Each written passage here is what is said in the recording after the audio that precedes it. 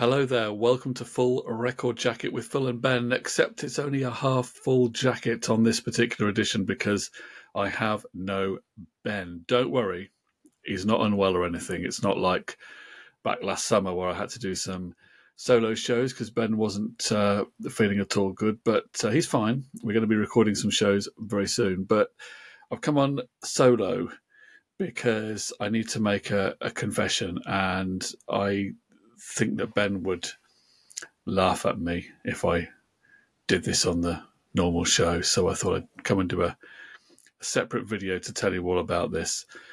Where do I start with this? I think I might be becoming... I don't know, how do I say this? I think I might be becoming...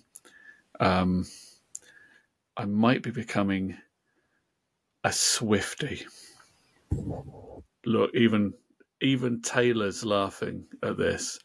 I need to explain myself, don't I? I need to explain how all this started. Well, the thing is, you see, I'd heard of Taylor Swift. We've all heard of Taylor Swift, and I've known for years, that she exists, but I'd never sort of really listened to any of her music. And the thing is, over the last sort of decade or so, I haven't really paid a massive amount of attention to the pop charts. I hear the odd well-known pop record, when it does well. I've heard of things that, I've heard Harry Styles hits, and I've heard things by The Weeknd and Dua Lipa and some of these people. But I must admit, I hadn't really consciously known many songs by Taylor Swift. I knew she'd become a big star. I knew she'd started in country, sort of country pop, and then gone more pop.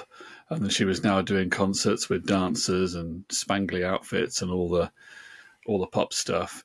And I knew, of course, that she'd become really, really successful. But I must admit, I sort of at one point had thought, well, maybe I should listen to some of her stuff just to see what it's like. And then I never really got around to doing it. And then I was talking to someone who was telling me about their daughter being a fan and having had been a fan since being a teenager and grown into her 20s and was still a big fan. And then I read some other things about this. So I thought I must investigate, because her albums were getting good reviews from critics. Now, obviously, some of these critics nowadays are obviously much younger than me, so maybe that doesn't mean anything. But I thought I must investigate. And I did have a little bit of a listen to some of the Midnight's album, which is the most recent one, I think.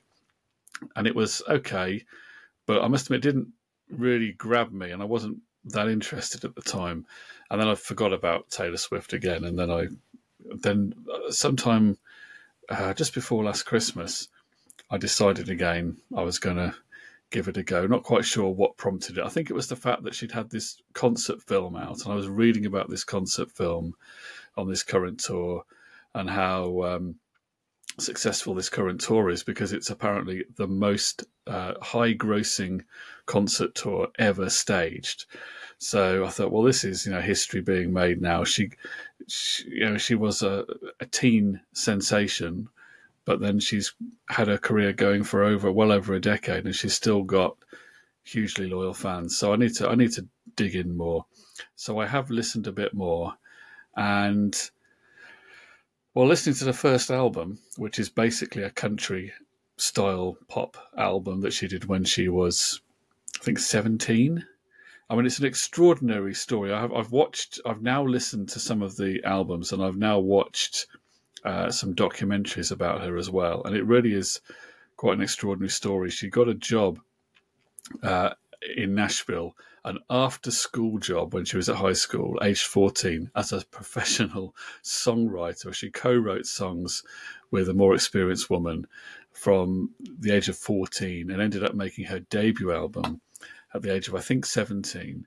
And right away, you can tell why she was popular with young girls, because the album is just, it's the authentic voice of a 17-year-old girl. And there's songs on there about, not, dissing her ex-boyfriend that she's fallen out with, and writing a song about how she's in love with the boy at school, but he thinks that he's just a friend, but she's got this crush on him and all this.